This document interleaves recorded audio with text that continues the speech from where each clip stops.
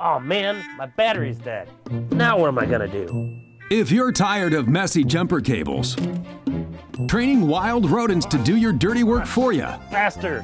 Go faster! and blunt objects, Try the auxiliary start system. The auxiliary start system. The auxiliary start system.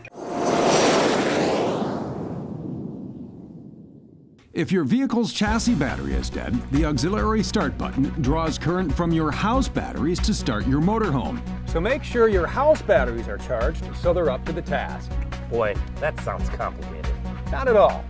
Simply set your parking brake. Now, press and hold the auxiliary start switch located on the dash.